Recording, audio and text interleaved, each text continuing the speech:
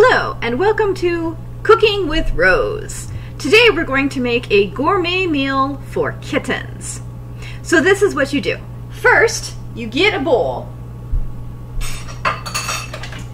and you fill this bowl full of delicious kibble, whatever your veterinarian recommends. Alright, you fill that nice and full and you set it aside. Next, we're going to make wet food. Wet food is delicious, and it is key to getting your kittens nice and fat so that they can get adopted. This is what we're going to do in another bowl. First, we're going to get some little can, about 3 ounces can of cat food. It can be whatever kind your veterinarian recommends. In this case, we're going to use the kind that comes from the shelter. And they have some Fancy Feast. Alright. We're going to open that up.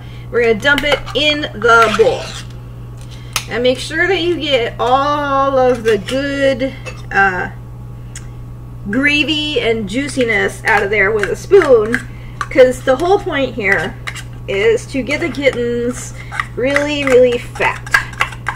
Alright, so we have this can, and now what I'm going to do is I'm going to put some water in the can and kind of rinse it around and get the rest of that gooey gravy and kind of swish it around and dump it also in the bowl so that the stuff in the bowl gets really watery and gooey. Then you rinse the can and you put it in recycling. Now, you can also put in some of this. It is Gerber baby food. You can either use turkey or chicken, and you need this second foods, whatever it is. The only thing that's in here is basically like pureed meat. It's like chicken and water and a little bit of cornstarch. If your kittens are sick, they don't feel well, maybe they have a cold and they can't smell anything, or they're feeling real picky or just not very good, they will almost always eat this stuff. And you can use it to put their medicine in. So you put in this stuff in the bowl, and now what I have this concoction in the bowl. It's kind of gross. Ah! I'm dropping stuff!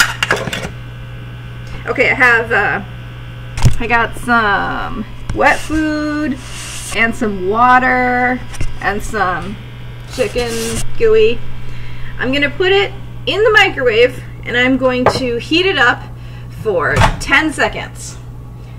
This is another thing you can do if your cats are not feeling good, they're feeling fussy, they don't want to eat. Heat it up.